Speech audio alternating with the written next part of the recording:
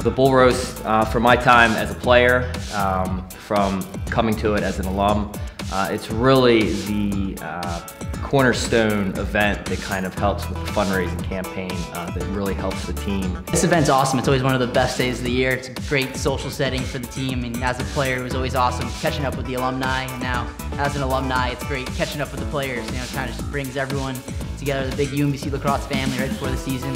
Everyone brings their parents, their siblings, friends, and kind of just a great way to kick off the year.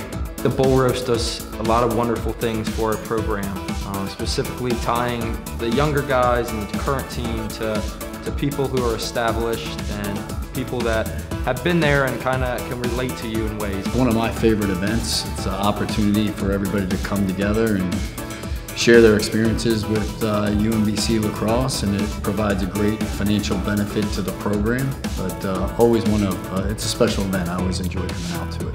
The Bull Roast just brings everyone together, you know, right before the season, kind of gets all the momentum going into the season. It's really important to, you know, kind of rally everyone up, and also, you know, brings in a lot of money that is very important to, you know, get, you know, important things that can help us, you know, win on and off the field. Bull Roast is a great opportunity for us to have fun, connect, and make some needed money for the program and continue to build on the success we have through the donations we're getting from alumni, from donors, and it's been great the past couple of years to see such a big turnout and see that the Bull Roast, with it growing, the program keep elevating and elevating. So I think it just pays dividends to the support and the alumni and the people that are involved in UMBC.